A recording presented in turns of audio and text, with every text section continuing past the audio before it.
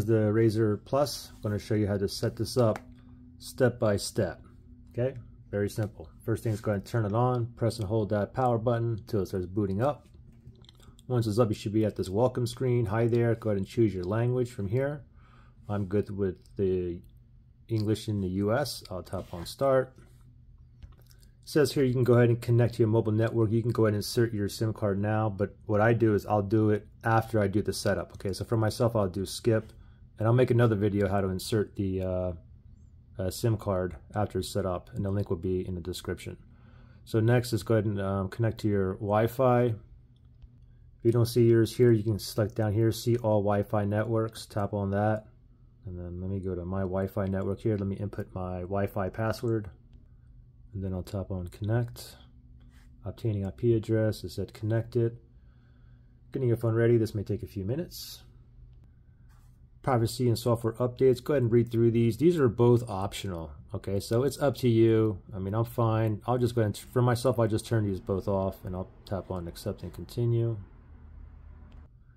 Copy apps and data. You can choose to transfer your apps, photos, contacts, Google account, basically your Gmail, and more, okay, and you can do that with a different device. So for example, I can press on next here, and if you have an old Android phone or tablet or even an iPhone, keep it turned on, keep it unlocked, and bring it over here, and then press on next. Okay, but for myself, I'm going to go back here, and this is a fresh new install for me, so I'm going to click on don't copy for myself.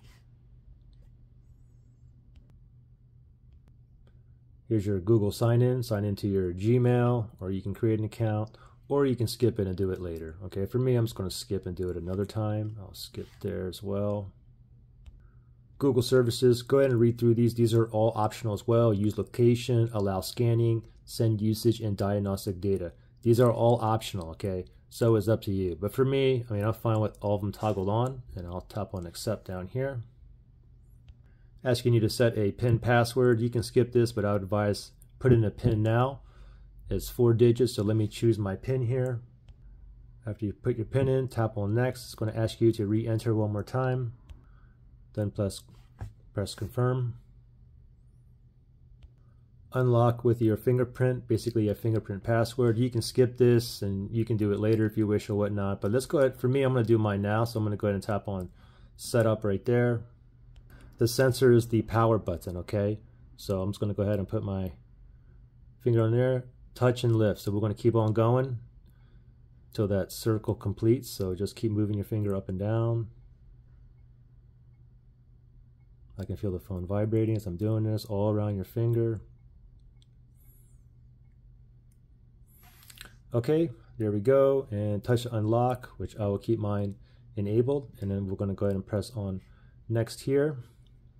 So the fingerprint is added. Now if you want to, you can add another fingerprint, or you can just click on done, and you can add another fingerprint at another time if you wish as well, okay? Now I get this message here because this is sold by AT&T. However, this phone is unlocked because I use T-Mobile. So, I mean, for myself, this is optional as well, but I'm going to turn that one off, and I'll tap on accept.